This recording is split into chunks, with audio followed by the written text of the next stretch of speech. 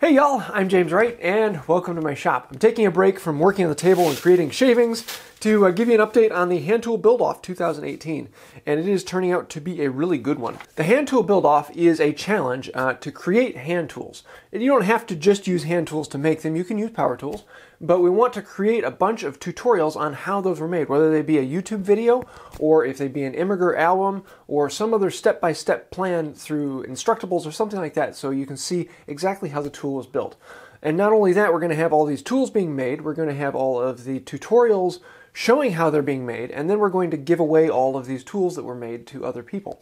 So we get tools into the hands of people who could use them, we get tutorials about how they are made, and all around it really helps the community. So we have several prizes for this, and these are for the people who are making the tools. Number one, Woodcrafted is offering a blue spruce marking knife, really sharp knife. LoftBrook, the apron that I use, is actually going to be giving away an apron. DFM, the company that makes the card scrapers that I use, he's going to be giving away a card scraper and burnisher set, because he just started selling the burnishers. Crimson Guitars is giving away two 12 packs of their water-based stains. A really sharp stain, especially if you're wanting to get some color into your work. Then Cat's Moses Woodworking is giving away his Dovetail jig, and he's including one of these in every single prize. So if you win any other prize, you're going to be winning one of his Dovetail jigs. Two Cherries, the company that makes most of my carving chisels, is going to be giving away a set of chisels, and that is actually a really nice prize. Then Total Boat is going to be giving away a 1-gallon kit of their epoxy, and it is a really strong, very, very nice epoxy, which I'm probably going to be using far more in my builds in the future. So all told, there are 8 prizes that people can win, and so far there are only 8 entrants.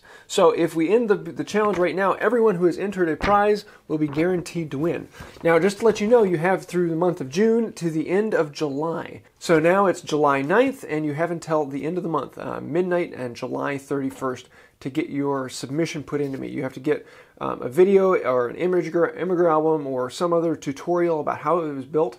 Send me the link to that, send me a picture of what you built, and then let me know what areas of the world you want it open to. So let me tell you a little bit about the tools that are being made that everyone else can then win.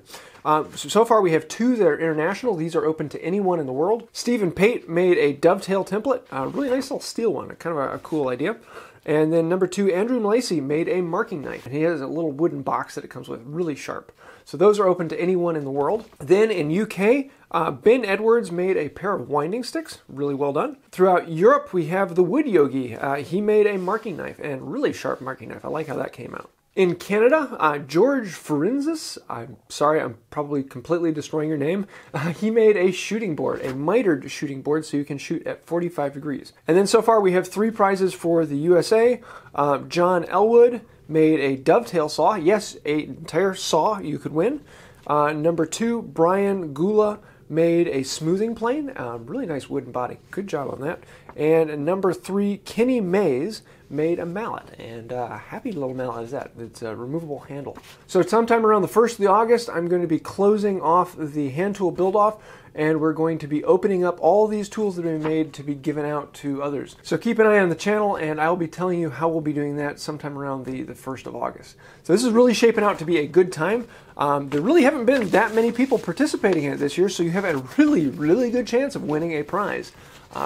Get your submissions in. You only have a couple more weeks to complete it.